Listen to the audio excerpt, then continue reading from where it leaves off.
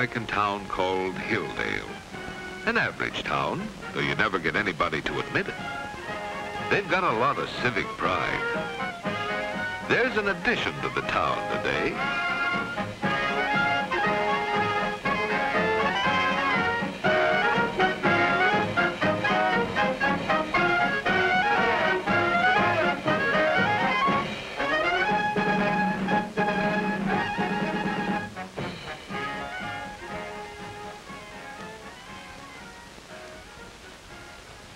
Say, there's the barber locking his shop. Why, the whole town is taking a half holiday. Yes, Hilldale is a nice town. I always liked it when I was alive. Oh yes, I'm dead now. Been dead more than a century. Hilldale has certainly grown since I left. They built schools, a hospital, and a public library. It's a pretty grand occasion, all right. Some might not be giving it their full attention.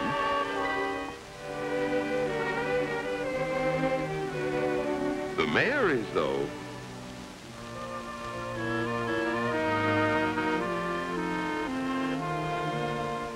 So are a couple of descendants of mine. That's Tom Schuler and his son. That would be my great-great-great-great-grandson. Got the Schuler nose, I think.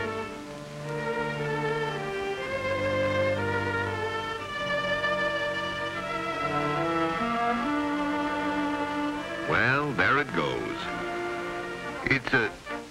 It's a statue of me, Thomas Schuler. They must think I'm an historic figure. In my time, I often wondered how you got to be an historic figure. I thought that perhaps it was a quality you were born with. Or maybe you made a lot of noise.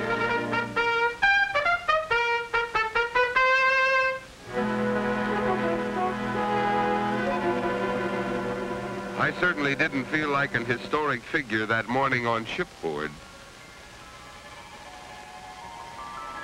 My shipmates came from many countries.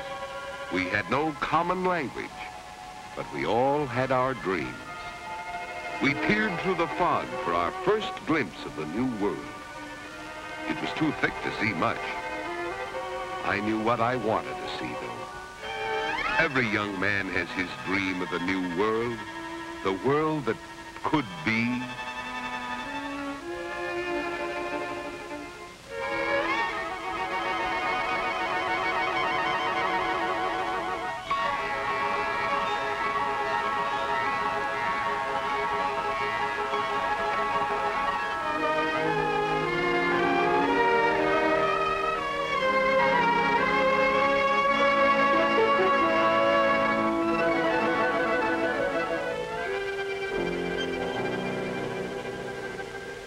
There was my new world. Rainy, cold, and desolate. A land where farmers still plowed their furrows with a rifle within reach. Where most men lived a primitive existence. And where nature not only rewarded the successful, but also took its toll. It was a land made up of 13 raw new colonies. Fresh-born and undeveloped. They hadn't yet learned how to live together. Personally, I didn't care. I settled in Hilldale and started to work. Here I wanted one thing only, to be let alone. Not all alone.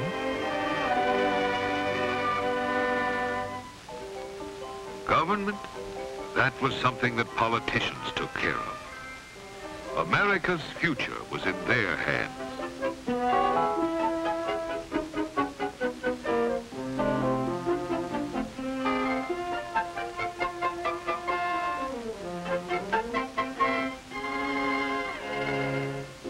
future looked very dark to me.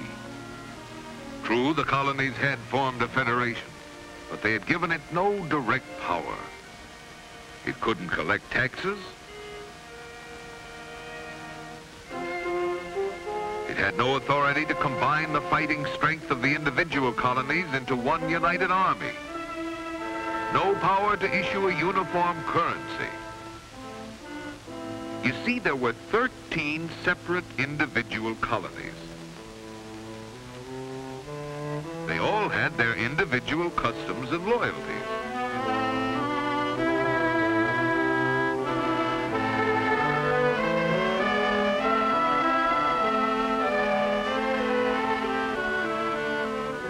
They all seemed jealous and fearful of one another.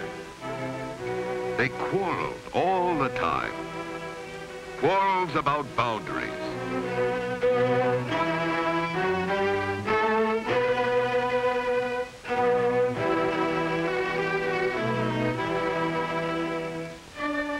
Quarrels about money values.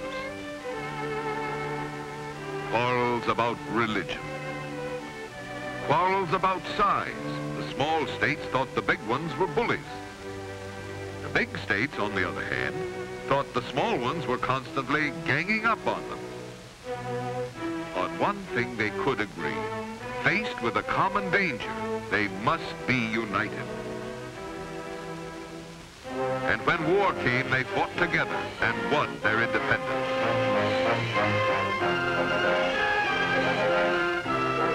United in war, could they remain united in peace? Some people began talking about a central government for all the states. But on this idea, the majority didn't agree. They were proud of their sovereignty, and to each, a central government still meant tyranny. Outrageous dictatorship. People were afraid of losing their identity as individuals in a super state. They also feared the cost of such a scheme. The wartime unity weakened. The old dislikes and jealousies returned. They began to erect walls around themselves.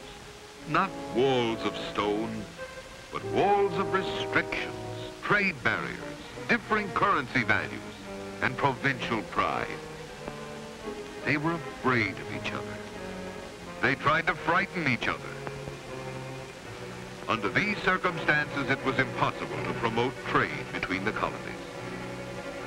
That was the situation when I hopefully set up shop. And how did it affect me? Well, for one thing, I didn't know from one week to another what my colony's currency was going to be worth. If I worked on enough shoes to buy, say, a sack of flour, it was quite possible that in the meantime, the value of the money would have dropped, and the sack of flour would cost half again as much. I'd have to mend another pair of shoes to get the flour. Because currency values were uncertain, many people went back to the barter system, and even that presented problems.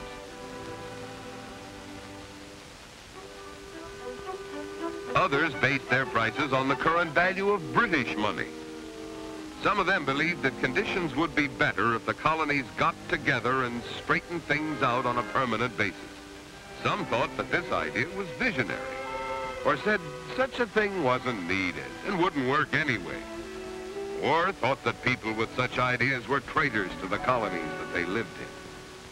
What was happening in our town? Was this the way to settle our problems? Still, that's the way things were. None of my business the way the country was run. Let others worry about that. I had my own problems. My family was increasing, and leather was hard to get.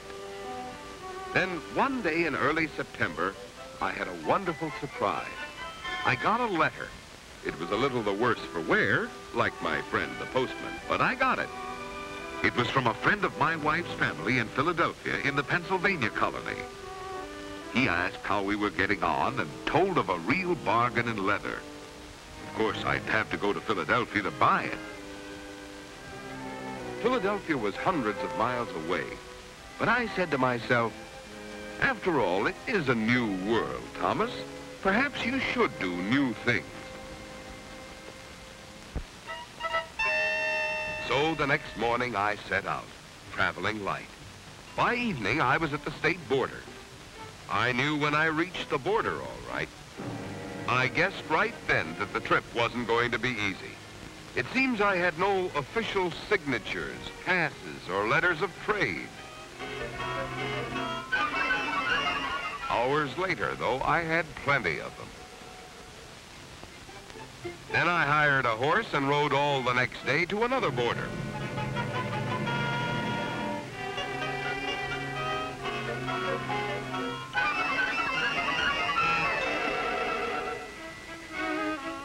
That night I stayed at a small village inn.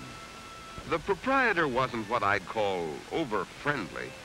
He wouldn't take my state currency at face value, though he did exchange it for me at less than the official rates.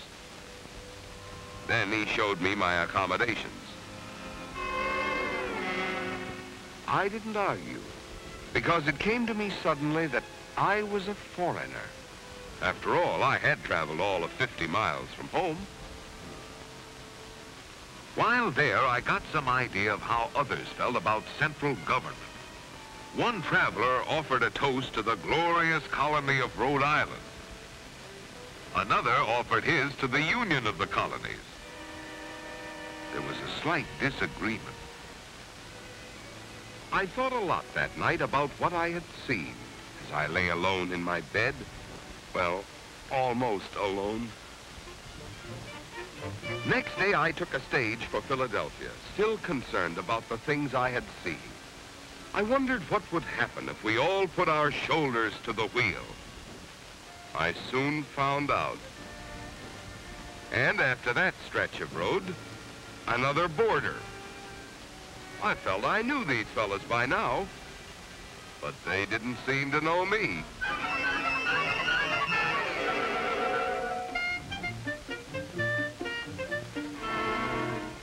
At a stream, we ran into a boundary dispute. Something about the use of a toll bridge. We compromised and paid twice. Once at each end. It didn't seem to settle anything. Then we found that the stage road was impassable. So I hired a boat to take me further. I made the mistake of offering to pay the skipper with the money the innkeeper had given me. He wouldn't hear of it. Again, my money had gone down in value. The trip across the bay is a lovely one. I wish I'd been able to appreciate it. On the opposite shore, I took a stagecoach which was to go directly to Philadelphia. Riding through the Pennsylvania colony, I fell into an uneasy sleep.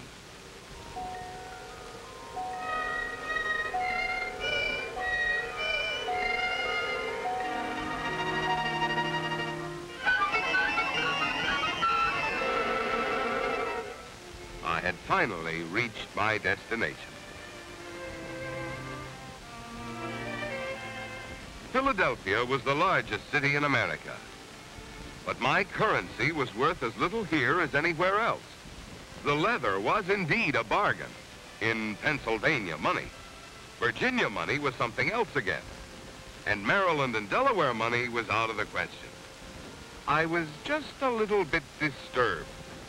The government, I thought, ought to do something about it. I didn't know it at the time, but just a few blocks away, they were trying to do something about it. Well, not exactly about my personal problem, but all the problems facing this new land.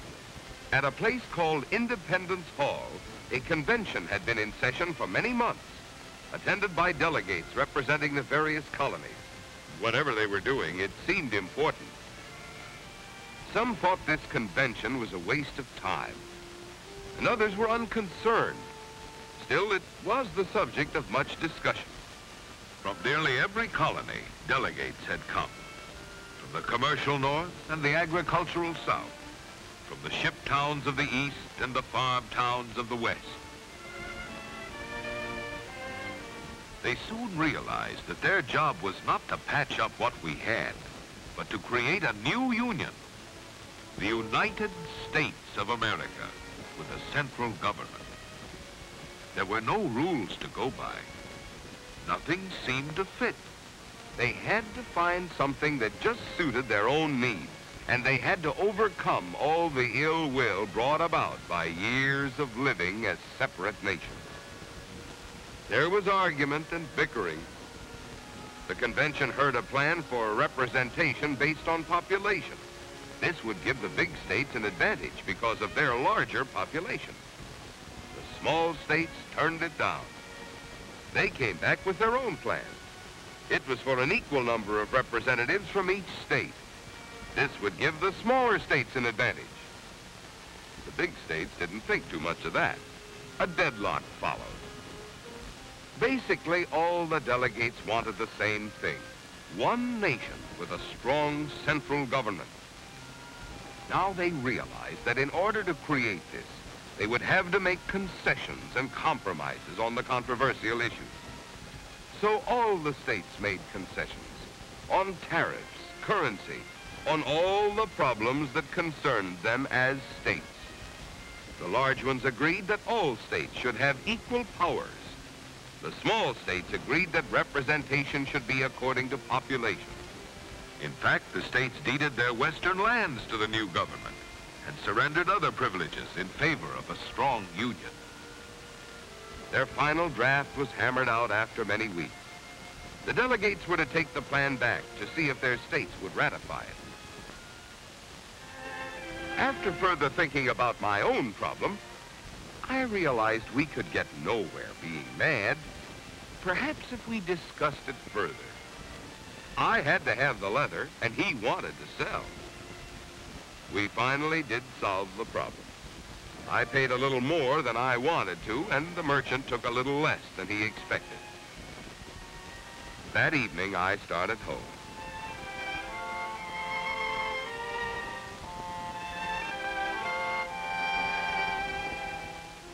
At the first border, I heard the bad news. There was a duty on leather crossing into this colony. So I paid. Later, I found that my traveling companion had been a delegate to the Philadelphia Convention.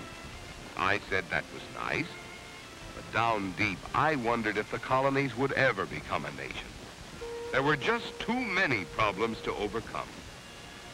I didn't know that he had in his pocket a copy of the convention's plan for overcoming the problems I'd seen, and many others I'd never heard about.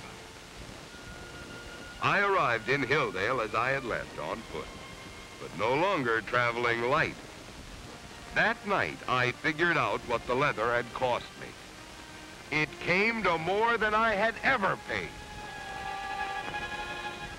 In November, a young man from the state capital visited Hilldale. He was speaking in favor of the new Constitution.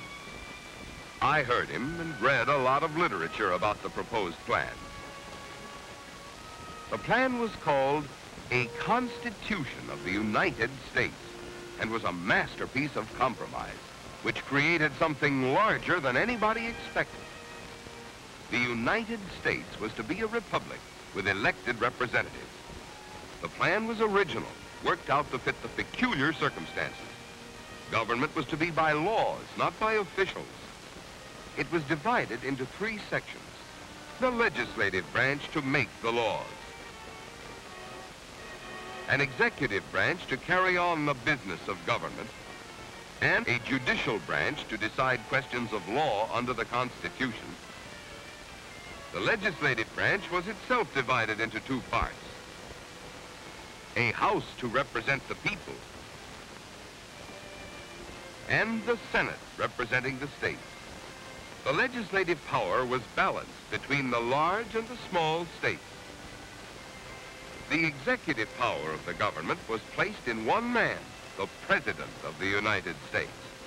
He would be responsible to the people for all departments of government. As a check against the possibility of abusing his executive powers, it was provided that his veto could be overridden by a 2/3 vote of both houses. To further protect the rights of the people under the Constitution, a judicial body, the Supreme Court, was created. This body, operating independently of the legislative and executive branches, could be called upon to interpret the constitutionality of any law. Thus, the three branches of the government are constantly balancing and checking the power of each other. This was the gist of the work done at the Philadelphia Convention. After what I had gone through, the plan sounded good to me, and to others, too. But Gerald Wellman, who had been a soldier in the War of Independence, said that it didn't even mention the rights of man. And Goodman Barlow said that the Constitution ought to guarantee the states the right to run their own internal affairs. These sounded like good ideas to me. I talked a lot about it, I guess. I didn't know how much, though, until the day some of the men came to me and asked if I'd be a candidate to the ratifying convention in our state.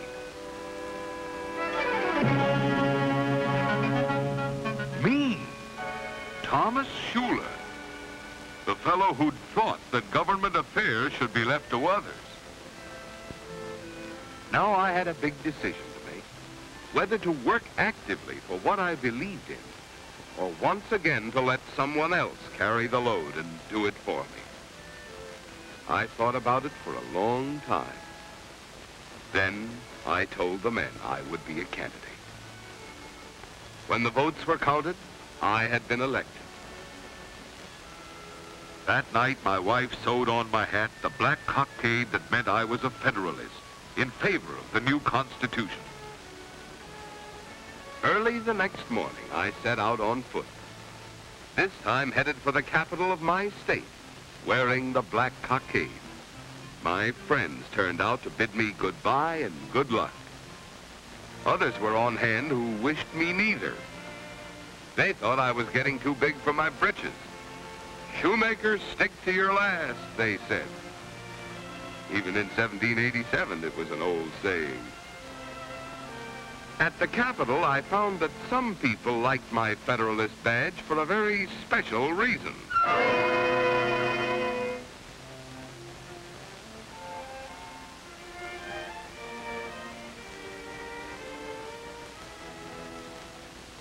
At the state convention, I felt like a child. Everybody there seemed so much more capable than I. But when the time came to talk, I talked and they listened. I told them what Gerald Wellman and Goodman Barlow and my other neighbors had said. It seemed to make quite an impression. There was much dissension, but we finally ratified the Constitution on the condition that it be amended at the first session of the new National Congress. And it was by 10 amendments called the Bill of Rights. These amendments guaranteed to the people freedom of speech and assembly, freedom of religion, the right to a trial by jury, immunity from search. The 10th Amendment said that powers not delegated are reserved to the people. This meant that aside from being a part of a great nation, each state reserves the right to pass its own laws, its own system of taxation, finance and support education, medical and health programs, road projects, and other state activities, maintain a state militia equipped for emergencies in time of disaster, or to combine its militia with those of other states into a united army. Now we had a nation, a constitution, and a Bill of Rights with provision for further amendments. It was up to us to protect these privileges. I returned home to Hilldale and my family.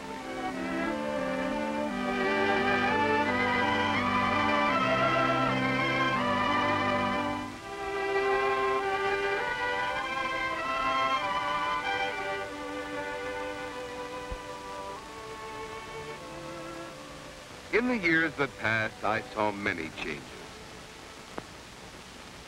I saw the walls that divided the states disappear, state borders become imaginary lines, and roads stretching through state after state, and kept in good repair.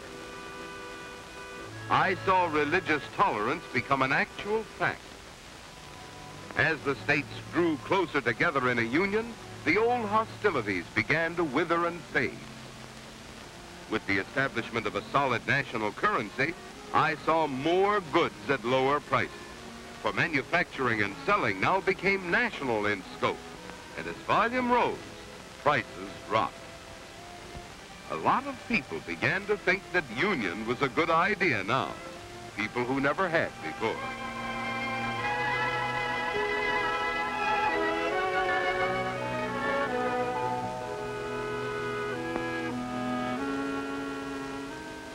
Now, finally, when T. Schuler and Sons needed leather, they got it in whatever quantities they wanted and at prices they could better afford.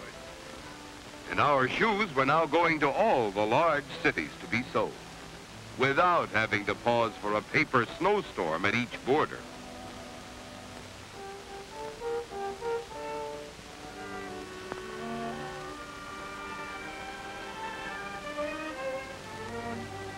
The country continued to grow and flourish as a union. It wasn't always easy. Sometimes it looked as if the whole system would break down. It nearly did 36 years after I had gone, over an issue that the Philadelphia Convention had left unsettled. But the idea of union was a powerful one. It stood the severest test, because the citizens made it work, because they supported and defended their Constitution. Well, I lived 76 years, all told. And although I ran for office a few more times, my proudest memory is the 4 weeks spent at the state ratifying convention. Well, I guess that's what it takes to be an historic figure. You think about the problems of your country. You talk about them. When responsibility comes along, you shoulder it. You always keep in mind that freedom belongs to those who continually work for it. The job is never done, and you never lose the young man's dream of the new world, the world that could be. The task isn't finished yet. There are still many problems. The Constitution is only a piece of paper. It needs people to make it work. With people united, and a Constitution strong and flexible enough to meet any need, there's no limit to what you can do with your country.